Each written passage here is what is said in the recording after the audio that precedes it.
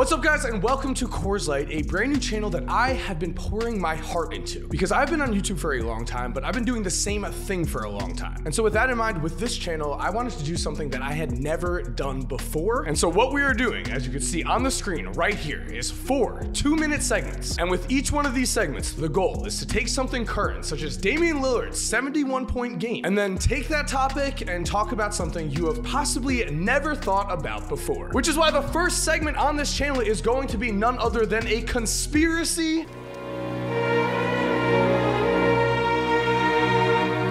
As we dive into video footage of Wilt Chamberlain, I just want to present to you the facts of Wilt Chamberlain's 100-point game. And they are that number one, there is no video footage of this game. The footage we are currently watching is just Wilt being amazing in general. Number two, there were only 4,124 people in attendance of this game. And here's where things get even stranger. Because fact number 3 about this game, there was no actual audio recording. The man who called this game was Bill Campbell, a longtime Philadelphia sports radio announcer, and he says he is sorry he didn't make a copy of that historic broadcast. Okay, so then going further, Wilt called me from Los Angeles. He asked me if I had tape of that fourth quarter, which he of course did not. As a matter of fact, the next morning in the office, I got a call from a fan. He said, on my homemade recorder here at home, I have a couple minutes of the fourth quarter, including a period where he got his 100th point. The rebound, Luckenbill. Back to Ruckwick. Into Chamberlain.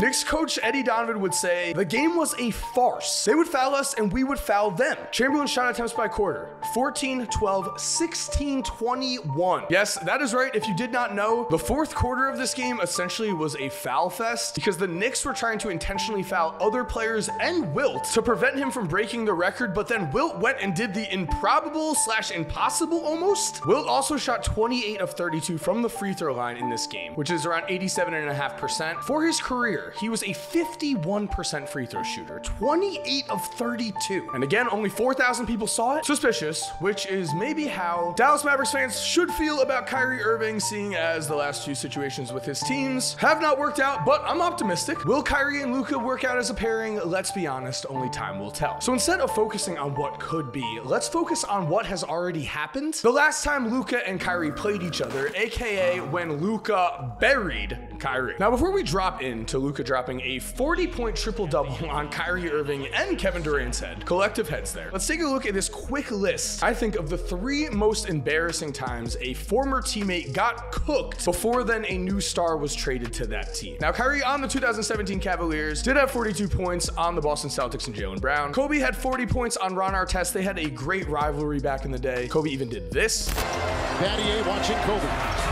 Scooping, driving, and putting it in!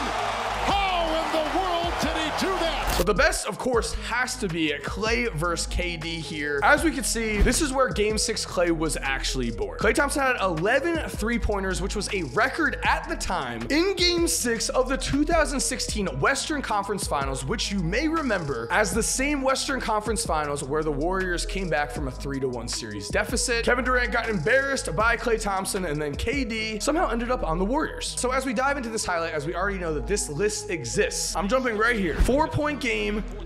Luka drives on KD. Remember, this is one man versus 2 Hall of Famers. And so as we watch Luka absolutely dismantle the Brooklyn Nets, I want to talk about the fact that it cannot be understated that this game took place, as you can see, on October 27th, 2022. Dallas Mavericks got a one-man win here. Luka definitely cooked himself, but the reason this will always have gigantic significance to me is that for whatever reason, after this game was when Kyrie Irving posted his infamous tweet. It is when the Brooklyn Nets owner then came down on Kyrie, and it was after Luka Doncic himself took down the Brooklyn Nets that the Brooklyn Nets ended up folding. That's very coincidental. And again, like I said, I am optimistic for Luka and Kyrie. However, as the thumbnail on this video suggests, while I'm optimistic, I'm also realistic, and I'm really rooting for Luka here. I just want Luka to do well, because at the end of the day, Luka Doncic represents young greatness. In between segment 2 and 3, guys, I quickly want to say, as a thank you for supporting, I'm giving away 2 2021 certified Panini 20 boxes away. Actually, I'm giving away 20 packs. You have a chance to win a rookie LaMelo Ball or a rookie Anthony Edwards. I'm also going to be opening the packs live, so you'll be able to see what pull you get. Again, all you have to do to enter to potentially get a free Anthony Edwards or LaMelo Ball rookie card or anything that is in this box, all you have to do is click the link below to go to my Twitter. Now let's get back to KorzLite 1. So let's switch over to a segment on greatness.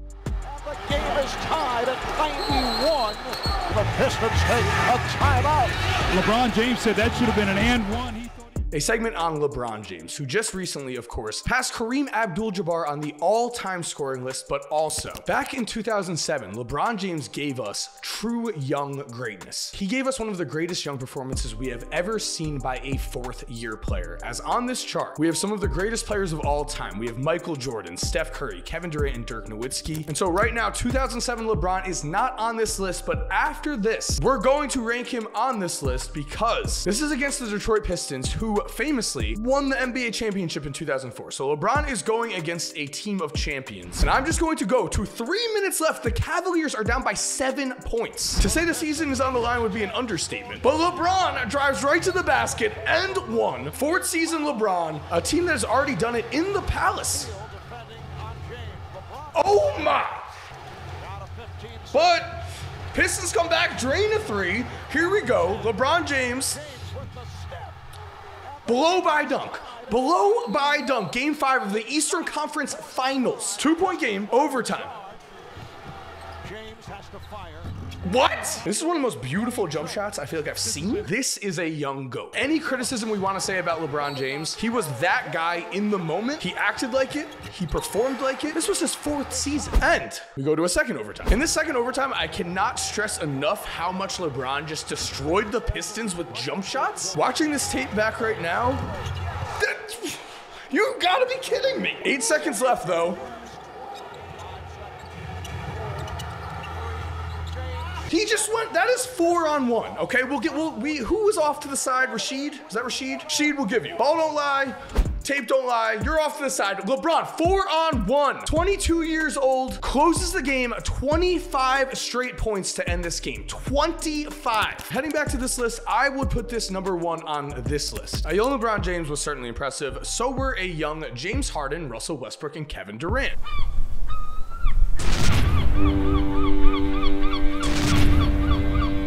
You may have heard of that big 3 before. Looking at this chart of the biggest failed big 3s of all time, we have to ask the question. Well, 2 questions. Number 1, Harden, Westbrook, and KD, are they the biggest big 3 failure of all time? And number 2, did Kobe Bryant break the Oklahoma City Thunder apart? Because if you did not know, we are jumping to the 2012 Olympics. We are jumping to my ad blocker getting activated. And as you can see, at 2012 Olympics, Kobe Bryant told Russell Westbrook not to defer to Kevin Durant with the Thunder. So what is the story here? Well, Kobe Bryant's career did not end ideally. He had a torn Achilles and he played with Dwight Howard. But the thing is, headed into that super team failure in itself of Dwight Howard and Steve Nash combined with Kobe and Pau, before that experiment, in the 2012 Western Conference semifinals, the Thunder actually matched up against the Lakers and the Thunder just completely destroyed the Lakers 4-1. Kobe, though, still averaged 31 points per game in that series. He still believed he was going to win a championship. The problem was the Thunder were young and they reached the NBA Finals in 2012, where they lost to the Miami Heat, but they would never reach the NBA Finals again with Kevin Durant and Russell Westbrook together. Enter Kobe Bryant. According to Woj, in 2012, what I remember with Kobe was he spent a lot of, or he spent some of, that Olympics with Russell Westbrook telling Russ, you know, you should be winning scoring titles. I don't know why you're letting Kevin win scoring titles. You should be winning them. Anything he could do to plant a little seed of dissent with 2 teammates, it was pretty funny. Except, as we can see on Basketball Reference, that 2012 season, Kevin Durant and Russell Westbrook took about the exact same amount of shots, 19.7 for KD and 19.2 for Russ. And if we just click next season here, boom, Russell Westbrook. More shots than Kevin Durant. Looking back at this chart, I will say that the Oklahoma City Thunder, I mean, they have 3 MVPs on their team.